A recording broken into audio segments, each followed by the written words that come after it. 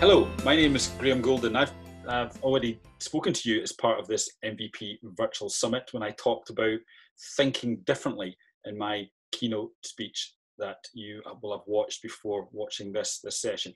I've been asked by the conference organisers to take you through one of the key activities within MVP, the leadership and bystander activity. I'll share some slides shortly, but MVP at its heart is a leadership program, and you'll learn in this session why that is, why MVP is rooted in your leadership, personal leadership, individual leadership, and how leadership can help prevent, not just for the short term, but for the long term, instances of abuse and violence in today's society. So let me share my screen with you, and I'm going to take you through this session. And this is an activity that I really enjoy delivering to young people and adults. I deliver this in many different settings. I deliver this activity when I'm working in prison settings, when I'm working in sports teams, when I'm working in offices and workspaces, universities, and indeed schools. And this quote that I have put at the very start of this presentation really emphasizes and bring home the leadership element of the MVP program. I think it's important that we start with this. The standard you walk past is the standard you accept. That was a quote by Lieutenant General David Morrison back in 2013, when something wrong, something harmful, abusive was taking place in his organization, i.e. the Australian military, the army, and he went on record and gave a great 3-minute talk delivered to his whole organisation, but latterly to the whole of the Australian population. And within this, he said this quote: "The standards you walk past is the standards you accept." And for me and for all those involved in MVP, this articulates, communicates what MVP is trying to really achieve. It's to say that if you see something that is wrong, if you walk past it, what are you saying to the individuals involved? For me, silence is the infection that keeps violence going. Our silence says to victims of abuse that we don't care about you. You have done something wrong. And I think silence says to the some that perpetrate abuse, that commit abuse and violence in society, that what they're doing is okay. So we need to really own our silence and really understand where silence is leading to if we don't step into the situation. So my aims today are to look at this word leadership. Let's define it. Let's make the link between leadership and the prevention of abuse and violence in society. Then we're going to start to combine this with this term, the bystander, and we'll define the term bystander within the MVP program. We'll discuss reasons why people don't get involved in situations, why people don't step up and do something. And we'll then describe a bystander toolkit. By the end of this session, I'm going to give you a set of tools, a set of ways that you can be proactive, you can be active bystanders. Very quickly, we talk about the term bystander. What often comes to mind? It's often passive, people being passive, walking and doing, seeing something and not doing anything. In this session, we'll bring the bystander front and center into the conversation, but importantly, give the bystander, i.e. you, some tools and strategies to be active, to be able to do something when you see something that's abusive, harmful, not right taking place. So these are some of the aims that we're going to talk about in today's session. And for me, these aims, these toolkits, it's to allow us all just to be more active in our communities. No more bystanding, no more standing by, owning our silence and knowing what our silence communicates, but also knowing what we can do when we're faced with a troubling, problematic situation. Leadership means many different things to many different people. And I want all of you to start thinking about what makes a good leader. I've just listed some of the traits that I think are important. I think there's many more. I'm going to talk about them shortly. And I think a good way for us to talk about these issues is I'm going to ask you a question, and I'm going to give you 20 seconds to think about it in your head or speak to the person next to you. There'll be a countdown clock coming up on the screen. But I want you to think about who you most admire and why. You've got 15 seconds left, very quick. Who are the people in society that you really look to? It could be a teacher, it could be your parents, it could be a carer, it could be a coach. Who are they, and why do you admire that individual? Nearly there. 2 seconds, 1 second. Okay. And I think when we start to look at the leaders in this world, let's start to look at our own leaders, people who've inspired us. You know, as a former police officer, I've worked with the best and the worst in leaders. My last leader that I worked under within the police service, it was a detective chief superintendent, John Carnahan, head of the violence reduction unit, and he gave me space. He was courageous, he was innovative, he had vision, but he trusted me. He gave me space. So I think we all need to start to look at leaders who have inspired you, and some people who've inspired me over the years. You know, Oprah Winfrey. I just think that she is a very caring, compassionate individual. I remember watching the Netflix documentary about the Central Park Five, and she was interviewing these young men who'd spent a lot of their lives wrongly convicted of a murder, a homicide, and she was, you know, during the interview, she was so aware of what these young men had gone through, and she gave them time, she gave them space to talk about it. You know, I think she just left her presence as caring, as compassionate, and I value that in a leader. And David Morrison, Lieutenant David Morrison, General David Morrison, the standard you walk past is the standard you accept. He was top of the Australian military back in 2013 and had to act. He had to be a leader. He is a leader, but he really had to be a leader. And he's a guy who articulates his values. For me, it's about ethical leadership. His decisions are made based on who he is as an individual, and that shines through in that speech that he made to his organization. So there's two leaders in real life that have inspired me, and I'll give you one from the sort of fiction side of things. Dorothy from The Wizard of Oz. And the reason why I see her as a fantastic leader and a coach is because it's her ability to believe in individuals. You know, we talk about the lion. Remember the lion in The Wizard of Oz seeking courage? It was always there. And what Dorothy did was she brought it out of the lion. So when he had to show courage, the lion did show courage. It was always there. He didn't need that medal that says that you now have courage. It was always there. And I think a leader is somebody who believes in other individuals and is able to bring out the best in that individual. And there's three people, including Dorothy, who've inspired me as leaders in this world. And I think for me, these are some of the key traits of leadership: selflessness, thinking of other people. At this time of COVID, we need to be thinking of each other, not ourselves. Not just ourselves. Public health is about thinking of how my actions impact on other individuals. So selflessness is so important for me. Compassion and empathy. The answer to every challenge we have in society is, what are we doing about improving relationships? And at the heart of improving relationships is compassion and empathy. That ability to put yourself in that person's shoes, even for that instant, to try and understand what that person's going through. A determination, a drive, a vision. And, you know, I saw that in my leader in the police service, John Carnahan, a determination to reduce violence in Scotland. You know, Scotland went from one of the most violent countries in Europe to one of the countries leading the way in the world in how we tackle violence in society. And that came from a vision, from determination by John, who then inspired people around, including me, to be the leader. And the last one is courage. You know, in my keynote, I talked about thinking differently. You know, as a former police officer, I often get told that I was a soft cop because I cared about individuals. And sometimes to speak up and talk about a person's trauma or what's happened to them in the past, I'm going against the grain. I'm going against what other people are thinking. And, you know, my view is that good ideas are the ones that scare the hell out of people. And that takes guts, it takes courage. So these are some of the key aims for me. And that last one, role model. You know, what you promote, you permit. You know, as a man, I'm very clear about talking about issues of violence and abuse, about men's role, and not just the commission, but the prevention of violence as well. I quite talk openly about mental health.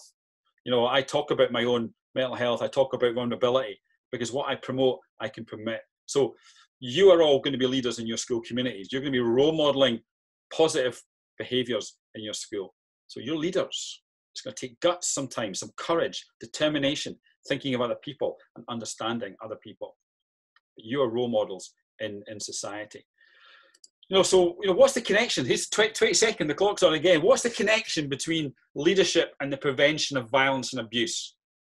Let's think about that. What's the connection between leadership, the traits I've talked about, courage, determination, care, empathy, understanding? What's the connection between that and the prevention of violence and abuse in society? Because I look at violence prevention through a lens of leadership. We need, violence is a wicked problem. And what I mean by a wicked problem is that there's no exact way to deal with it. When you deal with it one way, it'll change shape and you'll have to deal with it another way as well. Violence needs lots of different fronts. And leadership is one front. Leadership from, not just from organizations at a macro level, a societal level, because when it comes to violence and abuse, we're all leaders. And I want you all to start thinking about that. You are leaders in your community, and it's important that you start to understand that. So, for me, the connection is knowledge. Good leaders have knowledge. And when you have knowledge around violence and abuse, you then know how to spot the signs. So we should all do the knowledge when it comes to violence and abuse. You, as part of your training, will learn more about types of abuse, what's going on in society around bullying, around domestic violence, sexual violence, and other forms of violence and abuse. Have the knowledge, you can then talk about it to other individuals, and you can be the role models, but you can also learn to spot it in your friends, your family, in your sports teams, or whatever. Selflessness, thinking of other people. How your behaviors impact on other people's behavior. Compassion and empathy. Being a leader sometimes requires you to listen with compassion and empathy to people in your social circle, or if you're a leader in the workspace. Someone might tell you they've been a victim of domestic abuse or sexual abuse. That might happen at university, in school. Someone discloses. Your job isn't to fix that person's problem. Your job is to listen. Listen to prevent. Listen and understand. Determination. We can make a difference. Individuals, by speaking up, by stepping up, can make a difference. That requires determination and an understanding, using the knowledge that you've got. My view is that violence is totally preventable. It's not inevitable. I've learned that from the best, from the academics, from the practitioners, from people with lived experience. They've taught me so much.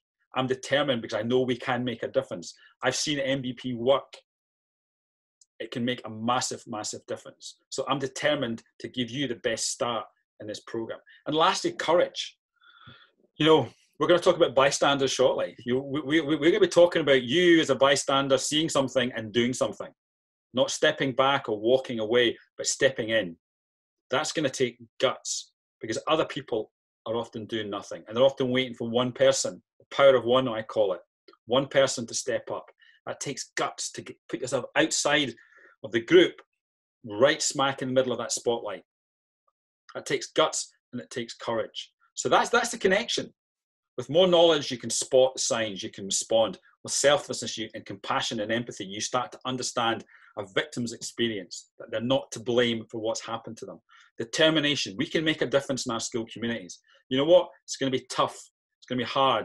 It's going to take courage and guts. So these are all the connections that we make in MVP between the prevention of abuse and leadership, something we think about. So let's talk about bystanders. There's a typical bystander picture that I use in my training. A person lying on the ground, he doesn't need help, he'll be okay, someone else will handle it, I guess he's drunk. That is the bystander effect in action. Why are people not stepping up? Why are people, for this moment, deciding not to act? Think about it. Think in yourself for a few seconds. I've no countdown clock on this slide. Think about why people are not stepping up. The clues are often in the comments above the people's heads. First one for me is people are thinking somebody else is going to deal with it. The bystander effect. The science says that the more people that see something, the less likely people will step up. But the science also says that when one person steps up, other people follow. Other reasons why we don't get involved. We're scared. Every action will have a consequence. If I step forward, could I become a victim? Making judgments, not getting involved in other people's business. And the big one for me is I don't know what to do. I want to help. I see a problem, but I don't know what to do. When I joined the police service, I was given tools. I was given handcuffs, a baton, I was given a radio, I was given powers of arrest, powers of search. I was given ways to respond to a situation that I came across in my work. I think and I know a lot of people like yourself, you see situations, but you don't know how to respond, because I think bystanders often think there's only one way to respond, and that's to step in. And that brings dangers. Okay, so I think we need to, for you to help people move from the passive to the active, we need to understand why people don't get involved. And that's a key question that you will ask in all your MVP scenarios. Why are people not getting involved in this situation? Talk about these fears. Don't discount these fears. Don't push them to the side, because these are real fears that young people have and adults have when they see something happening. So we really need to understand. Now, the term the bystander, how would you define this definition? How would you define the term bystander? Think about it. When we use that phrase bystander, what are you thinking about? You know, for me, most people think about a person standing by, watching, usually doing nothing. In an MVP context, it covers all of that. It covers, but we tend to focus more on friendships, classmates, teammates, people seeing something actually happening, people seeing the build up to something actually happening. You know, it could be name calling, it could be isolation, rumors, things that are going on.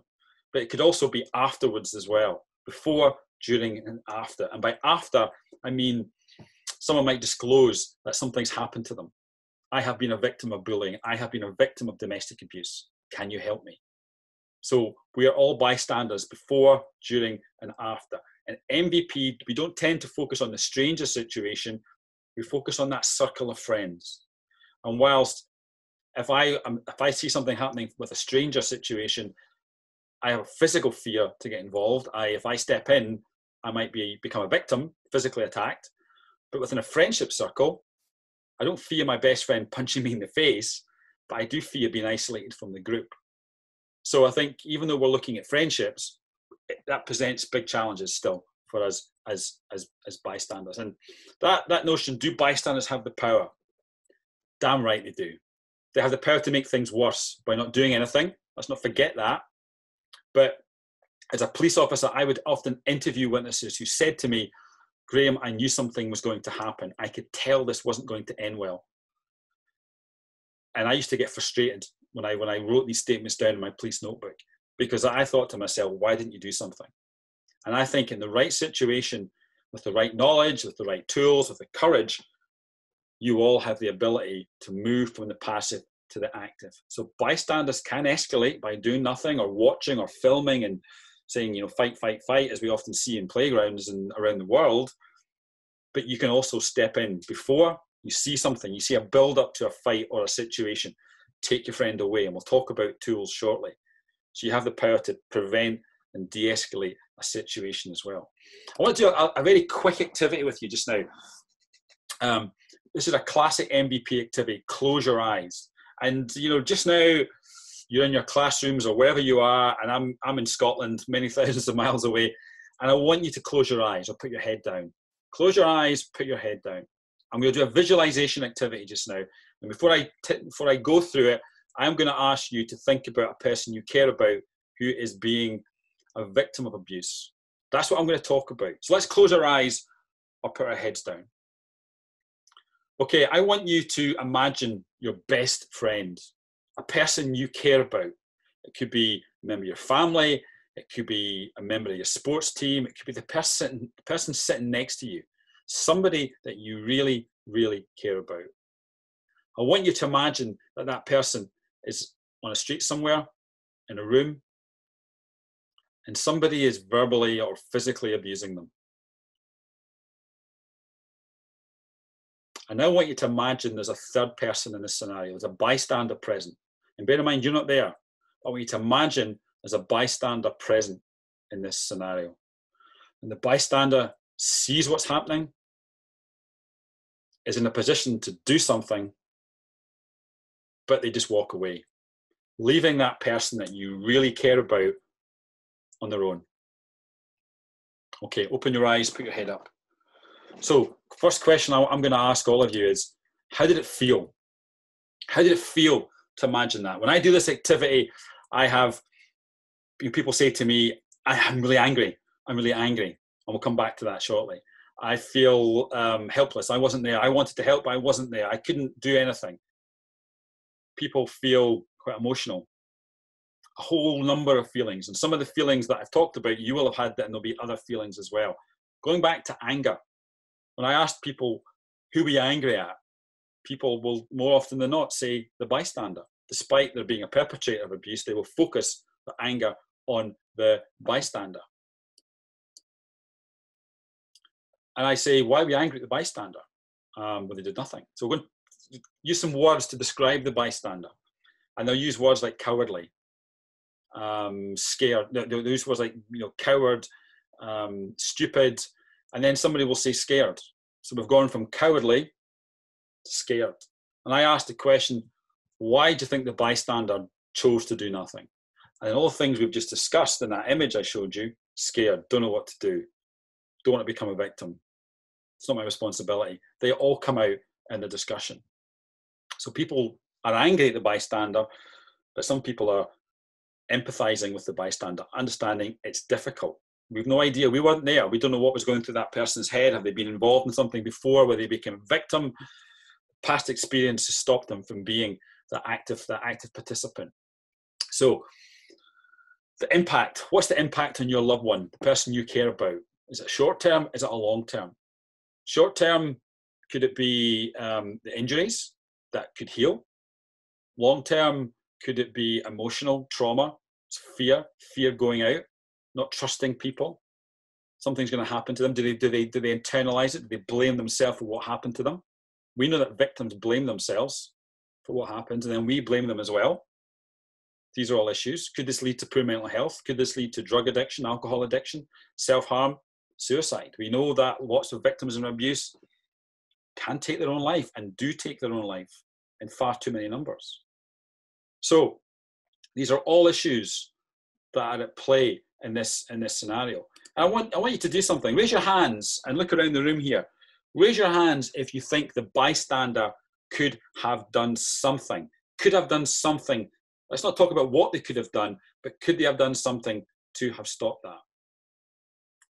I'll put my hand up. And I know that most of you in the room, if not all of you, will be putting your hands up as well. Look around the room. We all agree that the bystander has the power to do something. So what could the bystander have done? Think about what could the bystander have done. And I'm going to show you very shortly a toolkit that I give to young people and adults in all the different settings that I work. Because I'm quite sure that bystanders, you'll be saying things, they could have shouted something, they could have phoned the police, they could have told somebody else, they could have engaged people around them, other people walking by. Can you help me out here? Remember the bystander effect. The likelihood is that other people will have seen this as well, but you're all waiting for that one person to step up. I want you to be that one person who learns to overcome the bystander effect and activates other bystanders, other people who've seen something. This toolkit that you're going to talk a lot about in your MVP work, we talk about direct intervention, stepping in. And bear in mind, every action will have a consequence. And this toolkit always starts from a place of selfishness. And what I mean by that is your primary responsibility in any situation is to yourself. I always say to people before you use this toolkit, you always say in your head, right, am I safe? And I think if you do that, even for that first second, that first 2 seconds, you are thinking of yourself, and then you can start to decide, like, what can I do? So direct, stepping in. What's the most powerful thing that you can say to a friend who's a victim of abuse, a victim of bullying or domestic abuse? For me, it's not your fault. Get that out. If you think of, and a direct intervention doesn't have to involve speaking to the bully or speaking to the abuser. You could be speaking to the victim. And if that's your decision to speak to the victim on this occasion, get that out in the first few seconds. Hey, I saw what happened to you. That wasn't your fault. Or if a person a friend tells you something's happened to them, thank them for telling you. Thank you for telling me. That must have been difficult. You didn't deserve that. Direct intervention could also mean speaking to the problem, the friend that's going to take a lot of courage, a lot of guts. but your friend could get kicked out of school, could get kicked off the sports team, could get in trouble with the police. How about connecting before we correct them? And what I mean by that is connect before correct. What I mean by that is, hey, I'm your friend. I've known you through high school. I've known you X number of years, whatever. You're my best friend. I care about you. I don't want you losing, getting kicked out of school. That's the connection. But hey, what I saw last night or just then was wrong. That's not you. What's going on? That was wrong. That's the correction. Connect before correct. Don't be too quick to call people out and publicly humiliate people. I think sometimes some people do things not realizing what they're doing is wrong. And I think if you fight them and shout at them and say, stop doing that, that is wrong, in that type of way, you run the risk of losing friendships. So connect before correct. Indirect, distraction, disruption. Change the subject, take your friend away and practice these distractions, disruptions. How can you just change the subject? Tell a joke, just take your friend to the toilet, take your friend away from the situation. But bear in mind, you might not have dealt with what's going on. It might happen again the next day or the next week. So you might have to circle back the next day and have that courageous conversation, either as to the victim or to the perpetrator. That wasn't your fault, or connect before correct. Circle back. Engage allies. The social science around situations suggests that if you've seen a problem, other people have seen a problem as well. So speak to friends. Engage other people in your circle of friends. Defer to others. So if you don't feel you can deal with something yourself, tell a teacher, tell a parent, tell a coach. Phone the police if you're out in the situation. Defer to somebody else who's more qualified and more experienced. You're still doing something. Don't forget that. You're still doing something. And after the fact, the next day, maybe in conjunction with a disruption, you circle back. But maybe you just don't feel you have allies at the time. There's no one else to speak to. You don't have a distraction. As long as you come back the next day and have that chat with the victim, that can be very empowering for a victim. I saw what happened to you. That wasn't your fault. That's very, victims blame themselves, and our job is to remove blame from that individual. That toolkit is there, and you will use a lot of that toolkit when you do more sessions within MVP. And I think to conclude this activity, it's a great activity to do with your peers, with young people in your school communities. Have fun doing it. I asked you to think about people who've inspired you. Spend some time getting young people to reflect on who in their lives, who's inspiring them, who's the Dorothys in their life. And get them to think about the films they've watched. It could be Harry Potter, it could be The Lord of the Rings or The Wizard of Oz. Think about their sports coaches. I know the coach in America is a big thing. These are leaders who inspire us. And ask the question, why are they inspiring us? Use the space. When you start to do MVP sessions, always be thinking about leadership. Use the space to create conversations where we bring the healthy knowledge, the healthy views and attitudes of the people you're working with to the surface. For me, we have more in common than which divides us. And MVP is a fantastic tool to bring common views, healthy views to the surface. Do the knowledge. I talked about leadership, having knowledge and understanding. You'll learn about this stuff. Don't just assume you know everything. It's what you know. It's what you learn after you think you know it all that counts. It's a great quote by the American basketball coach, John Wooden. Every day is a learning day, especially when it comes to abuse and violence. There's so much in the media just now around these issues in America and in the UK around violence and abuse. Learn this stuff and drip it into your conversations. And look out for each other. As mentors, this is a challenging time for all of us. You're going to be talking about some really challenging issues that might be personally challenging for you. Just look out for each other when you're doing the MVP program. So that's a short fire introduction to leadership and the bystander. And as I said before, thank you for involving yourself in this program. You will take a lot from the MVP program. But you know what? Society is going to benefit a lot from your courage, determination, and your leadership. So thank you for your leadership. And folks, stay safe at this time and have fun. Take care.